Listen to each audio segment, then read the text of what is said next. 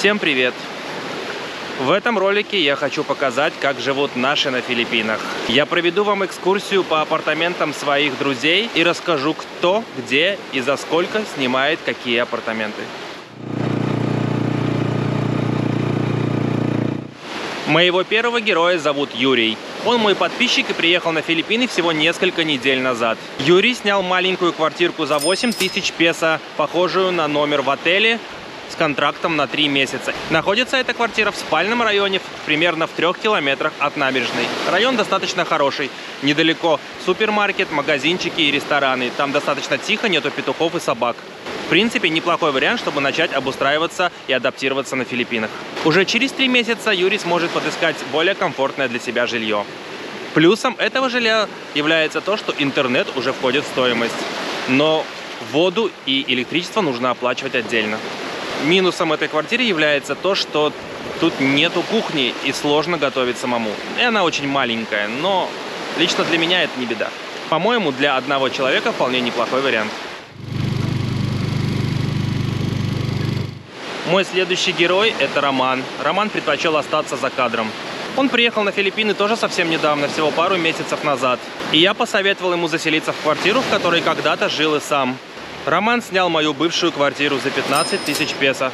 В ней когда-то давно, когда я только приехал на Филиппины, я и сам прожил полгода. Квартира двухкомнатная, она без контракта, ну то есть вот минимальный контракт на 3 месяца за 15 000. Можно и на месяц снять, но будет подороже. И что хорошо, здесь включено все. Тут Wi-Fi, интернет, даже ложки, вилки, тарелки, холодильник. Тут все включено.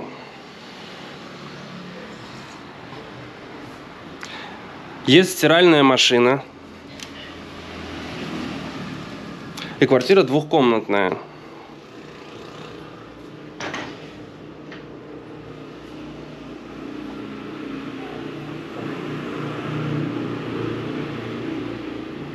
Телевизор, даже Netflix подключен.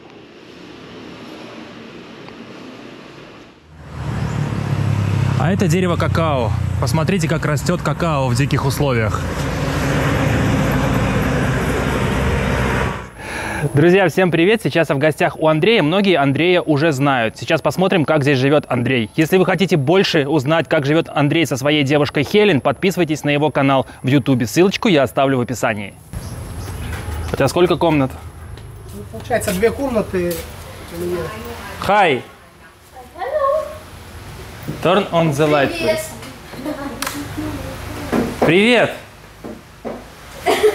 How many Russian words you already know? A lot. Каких слов она знает много? Темновато у тебя. Only Russian bad words. Ты за сколько снимаешь? Ну, короче, мы снимаем. У Хелен отец мне ее подогнал этот дом, когда я сюда ехал. Ну, за 3000, короче, друг у Хелен, у отца, мне подогнал ее за 3000, как бы. Ну, таких цен здесь нету, поэтому я пока особо не тороплюсь отсюда съехать. Понятно. Но если варианты получше появятся, то как бы я... Андрей снимает этот домик всего за 3000, потому что его девушка Хелен подогнала этот домик по родственным связям. Вот, но вы должны понимать, что за такие деньги домик вы, наверное, вряд ли себе найдете. Да можно, только это будет не маркетплейс, это будут не какие-то объявления, это будут чисто вот какие-то знакомства. По каким-то знакомствам среди местных такой домик можно найти за такие деньги. И территория у тебя своя, тут шашлычок, машлычок, и никого посторонних нету. Вот делаю, здесь барбекю. Сказка. И это курочки у тебя тут? Пока не держу, мухи надоели, а так для души вот Хелен держит периодически там, по 10, по 20 курочек покупает, ну как бы, чтобы не скучать. Ну и правильно. Прекрасно, то есть тишина, ни петухов, этот ничего. Сосед мне манго говорю, авокадо подгоняет, когда авокадо... Это дерево авокадо получается. Авокадо, да. Ага. У него тут и ананасы растут. Да что, прикольный домик, я не скажу, что он маленький, тут 2 комнаты. То есть ремонтик если сделать, так вообще будет шикардос. Да, можно чем за 15, там, за 10, за 15 да, тысяч. Там, за 30. А коммуналка сколько у тебя получается? С интернетом, со светом? Ну, интернет дорого выходит, я не знаю, тут LDT, они с ума сходят почему-то каждый месяц какой-то какой-то перерасчет делают. У нас по контракту 1300, но они там почему-то начисляют 1900. Вот. Нифига себе. Да, иногда вот такие. А за свет ты сколько платишь? Ты же не пользуешься кондиционером? Нет, у меня только вентиляторы работают. Где-то 1000 выходит, но в среднем, будем говорить, потому что я холодильником не всегда пользуюсь. Мы когда сдержим, я когда забиваю их, в холодильник складываю. А так в основном я мясо покупаю на день. И сразу, да, готовишь? И сразу готовлю. Вкусно? Да. Я сейчас в гостях у Германа, который приехал на Филиппины совсем недавно. Он с супругой Марией и 3 дочками снимает дом в туристической деревне недалеко от пляжа. Сейчас покажу вам, какой дом он снимает. Привет! Проведи мне экскурсию. Маша! Вот такой домик. Это гостиная. А за сколько вы сняли? Самый главный вопрос.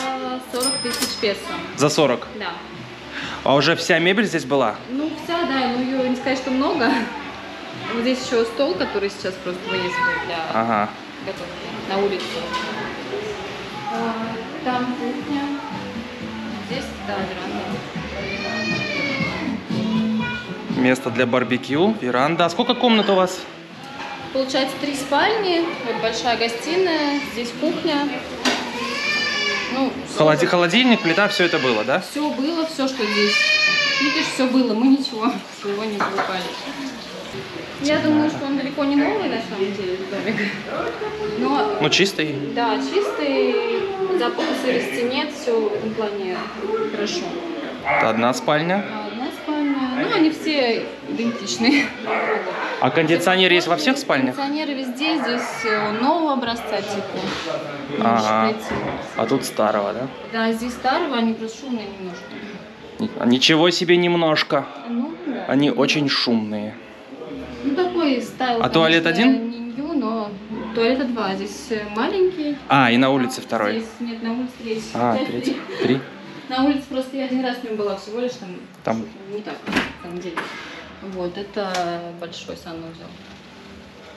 В родительской спальне.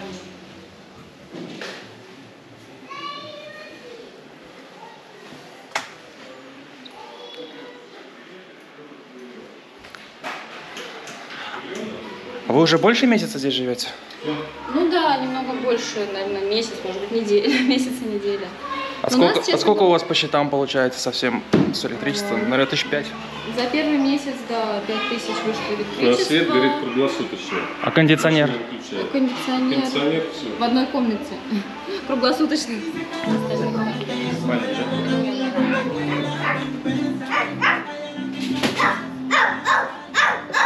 Сейчас обойдем вокруг дома, покажу территорию.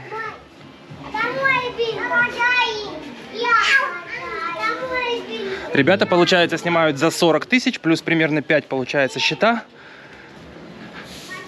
У них большая территория вокруг дома. Отдельная зона для лаундри, для стирки. Стиралка и зона для лаундри. Здесь же в зоне барбекю есть отдельный туалет на улице. Да не трогай, он не работает.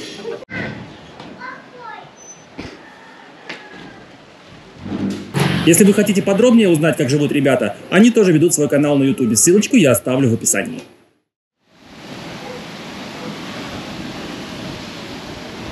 Я приехал в гости к своему другу Роме. Рома, так же как и я, живет на Филиппинах почти 4 года со своей семьей, супругой Ольгой и 2 детьми. Роман снимает апартаменты в туристической деревне возле моря, где-то километрах в 15 от города. Посмотрим, какие апартаменты он снимает.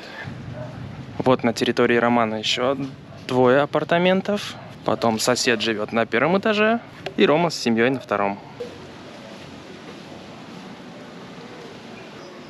А за сколько вы снимаете, напомните? За 14? А с коммуналкой у вас получается, наверное, 16-17 вместе с коммуналкой. Это, наверное, так. У нас получается в районе 2000 электричества. Плюс раз в 3 месяца у нас за газ мы платим 1000 песо. Да, мы тоже. А плюс интернет тоже 1000 песо. Каждый месяц. А у вас мебель вся своя или вы покупали? Мебель. Вот этот стол с телевизором наш. А диван, кровать, Вентилятор стол? тоже наш. Стол местный. Вот эта вот тумбочка коричневая тоже местная. И 4 стула. Зеркало, картина, подушки. А кухонные принадлежности, микроволновка, там рисоварка, тарелка, все ваше тут. Понятно. Холодильник местный. А сколько комнат у вас? У нас 2 комнаты. Это у нас детская. Круто. У нас просто была лишняя кровать. Это туалет. Туалет. Ну, у вас И горячая вода. Вау. Горячая вода – это благо цивилизации. Да, большая редкость для Филиппин. Горячая вода – это большая редкость для И с Филиппин. нормальным напором, все прям идеально.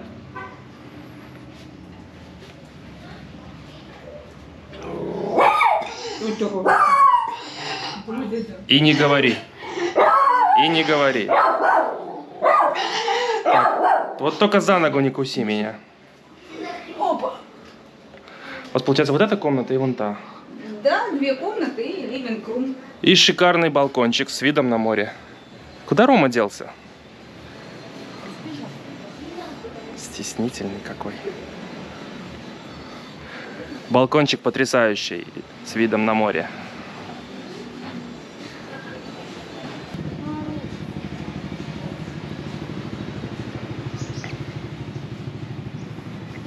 Привет. Привет. Что ты делаешь? Прыгаем. Выше. Не, не хочу. Ладно. Воздух ногами. И прямо с пляжа видно балкончик Романа.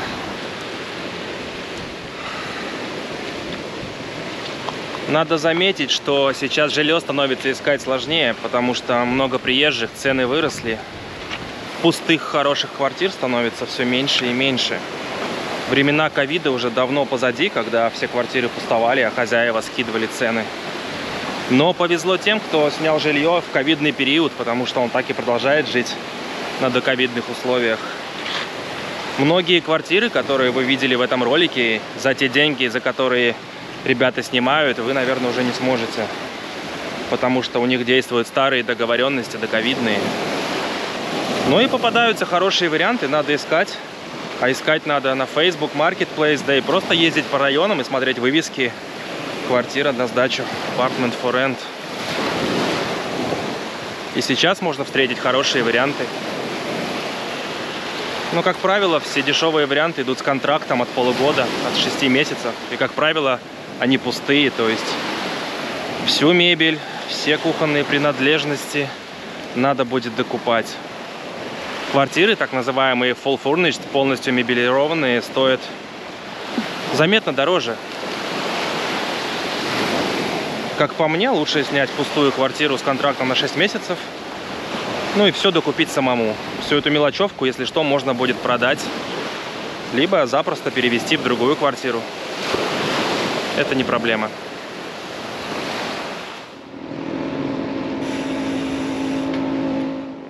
Я сейчас еду в деревню Дауин, там находится морской заповедник, где люди занимаются плаванием с маской и дайвингом. Там живет мой приятель дядя Паша. У блогеров сейчас стало модно снимать дядю Пашу. Думаю, я чем хуже. Поеду в гости к дяде Паше, посмотрю, как он живет.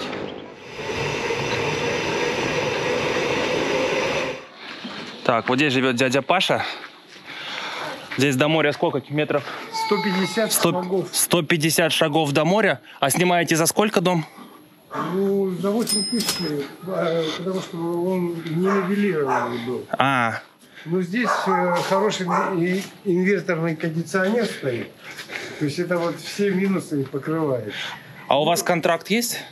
Ну, пока, как бы, скажем, он подписан представителем собственника, ну, в ближайшие дни подъезжает собственник и будет контакт. А он прям новый, да, дом чувствуется? Ну, нет, я не скажу, что он новый. В нем как минимум чистый. Ну, почти. Вот здесь вот нужно единственное потолок побелить, потому что он, естественно, после 8 тысяч. Но всю мебель, которую вы видите, вот, и холодильники, все, это мы все купили сами. И ну, оно того стоит. Обустроили. Что там, ее можно снять? Да. Двери там. Привет! Привет! Как дела? Кондиционер. Вот кондиционер. Сплит-система нормальная. Сплит-система и инверторный, поэтому, ну, сами понимаете, экономия энергии хороша. Да, тут у вас счета, наверное, не такие же большие. Прекрасный дом, знаете. Сюда, в принципе, вот, необходимо нам приобрести только вентилятор, который нам совершенно не нужен. Но мы вот пошли от насекомых. Сетки поставили. Все. В общем, а Wi-Fi у вас включен? У нас оптика стоит. Уже была? Нет, это мы все сами организовали. То есть отдельно платите? Ну да, это 1700. 1700 отдельно. 1700, ну, в общем, мощный роутер, поэтому нормально. А оптика, ну, скажем так, по меркам Дауэйна. И холодильничек маленький, но инверторный. Не, очень уютно здесь. То есть у нас с электричества, с учетом использования кондиционера, уходит 1400 песо в месяц. А аванс они просили? А аванс одномесячный всего. Ну, нормально. Поэтому вот такой вот дом. Я думаю, что вам повезло. Вода 35 песо, что-то мы больше не расходуем на заводе. У вас где-то счета 3000 получается, интернет и электричество. 1400, я считаю, вот электричество, и 1700, 300. 300, и плюс вода там 35.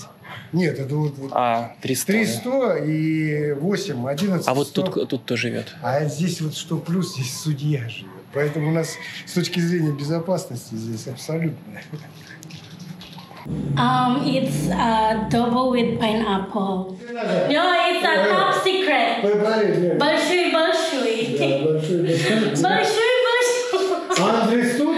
Я поняла. Ну скажи, слушаю и повиную. Мой хозяин, надо сказать.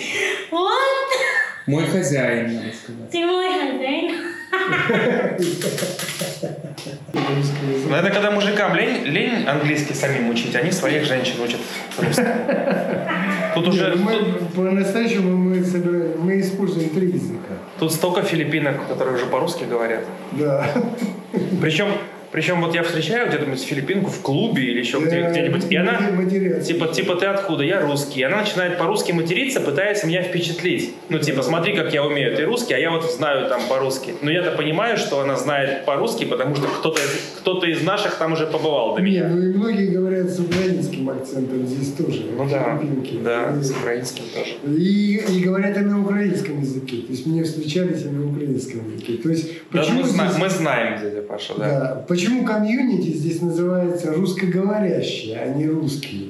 Потому что здесь мы общаемся все, кто принимает русский язык как язык общения. Да уже нету комьюнити никакого, уже оно как-то распалось, было там 19. Ну, потихоньку, помаленьку все равно есть живые, вот встречаются, видишь, повторно приезжают.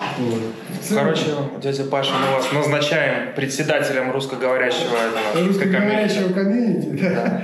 Ребята, я не против. Как бы мне всегда нравится общаться со всеми. Если нашли что-то полезное в этом видео, подпишитесь на канал. Всем спасибо и всем мира.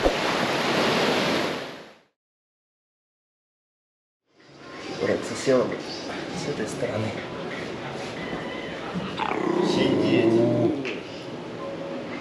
Сидеть.